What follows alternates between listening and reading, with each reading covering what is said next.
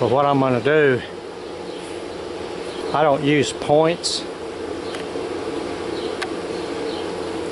I put a little bead of caulking on that inside rail, or I should say on the inside stop. This is the rail, this is the stop here where the window goes in and stops. I put a little bead of caulking all the way around, and that's what's going to hold the glass in. Every time I've used points in the past, if somebody, for whatever reason, hits the window with their hand, a ball, or whatever, it always breaks right where a point is. So I quit using them, and I've had good luck since. Alright, now I'm going to run a bead around this thing so you can see what I'm talking about.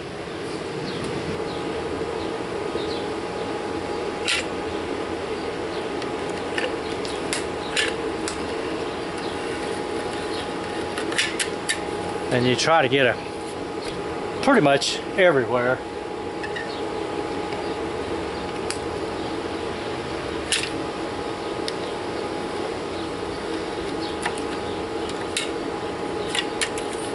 So if you missed a spot, you can go back and just give a little bit of a lick. Alright. Now I'm going to slide the glass in there. Now whenever you go back, when you've got a big piece of glass like this, try not to use single strength, try to use double strength. You'd be surprised how much more durable it is than it is for single strength.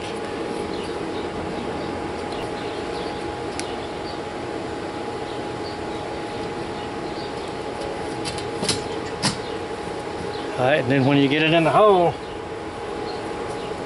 you just lightly push on it all the way around.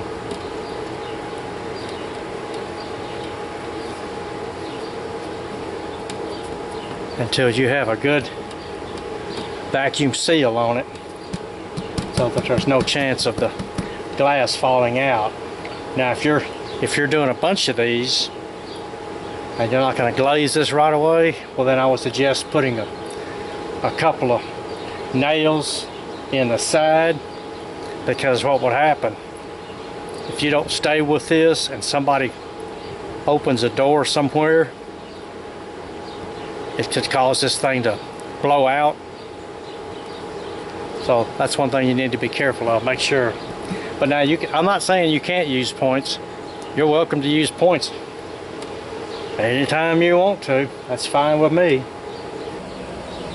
This stuff here has been sitting around a while, and the linseed oil came to the top and dried out, so I'm having to dig out what I can here. I mean, it's still a little gooey, but this stuff on top is no good at all. There's some stuff I'm going to show you. It's called whiting. It's in the same area as your glazing. Okay, here's your whiting. Use this to mix in with paint, or you can mix it with linseed oil. You can also use it to mix it. This is what I use it for, because when this stuff's a little too gooey like this, you just add it in a little bit, because what you want to be able to not have this stuff stick to anything. You just mix it up just like you would,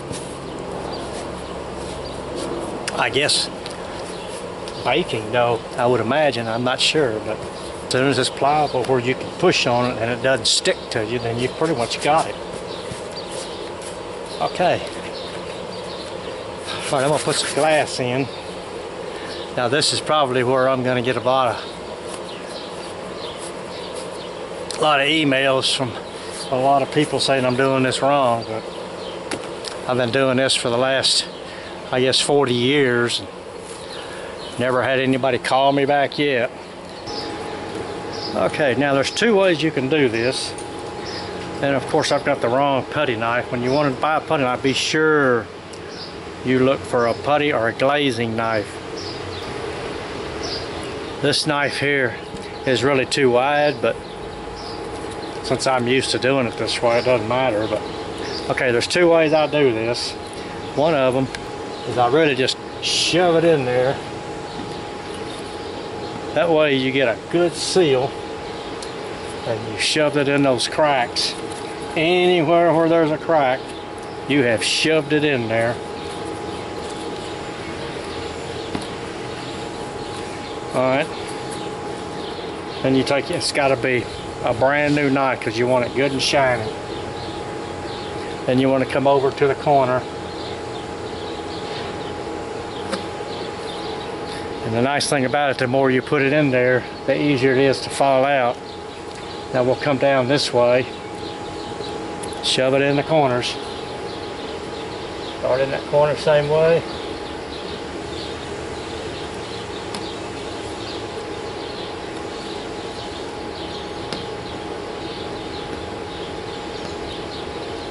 All right.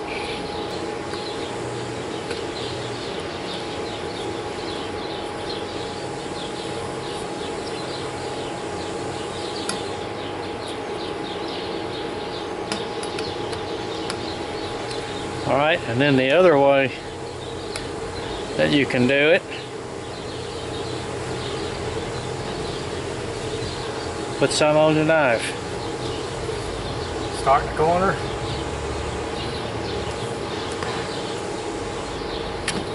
You're still shoving it up in all those cracks.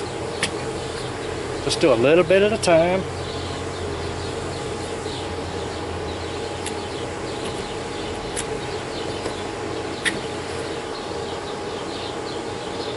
And you want to hold your knife pretty much almost about a 10-15 degree angle.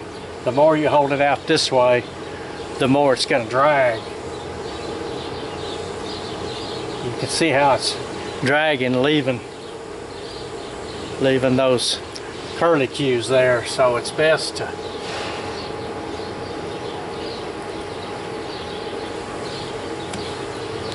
go flush.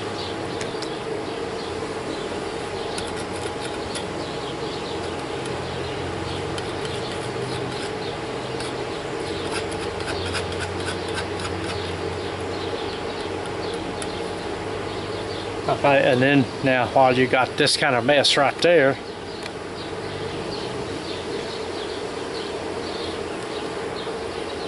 don't panic, think you have to do the whole thing again. It's probably got a piece of hard stuff or something in there. You just want to get it out, get rid of it, get you a new piece,